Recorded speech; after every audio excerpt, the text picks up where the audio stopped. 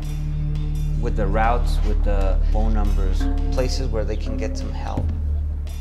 It's like a guide for safe passages.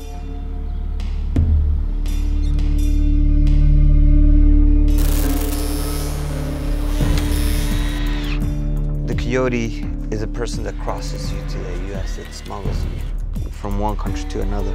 But it's in the Mexican mythology.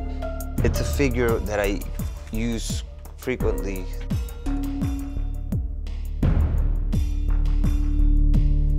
We talk about the US government, the way that it treats the Mexicans, but we treat Central American migrants horrible as well. It's an issue that needs to be talked about.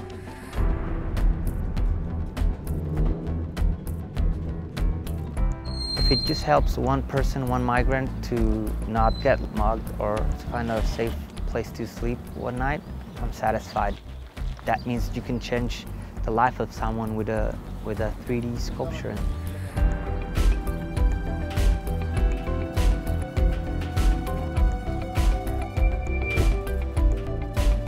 This is where the sculpture should be because it will help people.